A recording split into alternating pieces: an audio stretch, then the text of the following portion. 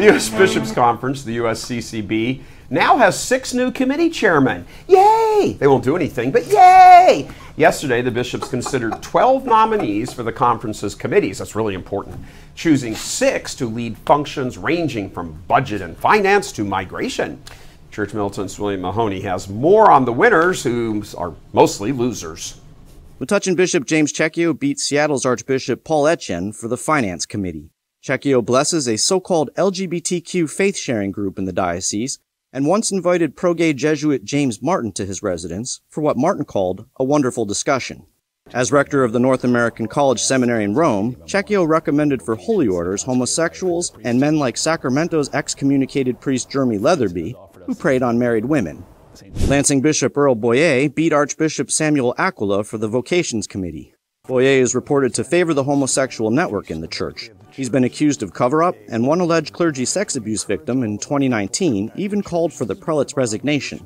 Things are never going to get perfect. They're just never going to be perfect. Bishop Stephen Lopes of Houston's Personal Ordinariate beat St. Louis Archbishop Mitchell Rosansky for the Worship Committee. Lopes is considered by most to be Orthodox. He's the first bishop of the Ordinariate, a structure Pope Benedict XVI established in 2012 to bring former Anglicans into the Catholic Church.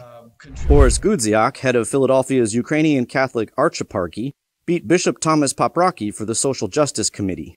In 2020, one whistleblower priest in the Ukrainian Chancery accused Gudziak of lying about immigration and backing the homosexual agenda at a Catholic university in Ukraine. In 2019, Notre Dame awarded Gudziak for his work in Ukraine. So we've made it. We've got computers. Los Angeles Auxiliary Bishop Robert Barron beat Dallas Bishop Edward Burns for the Family Committee. Barron contradicts our Lord's own words, falsely teaching Jesus is only the privileged way to heaven, and vainly speculating hell could be empty. One retired LAPD officer, who's tried to work with the prelate, spoke to Church Militant, calling Barron a phony.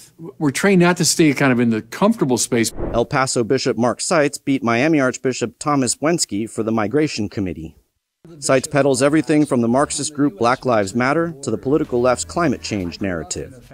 He is a vociferous supporter of open borders and established an experimental jab mandate for all diocesan employees.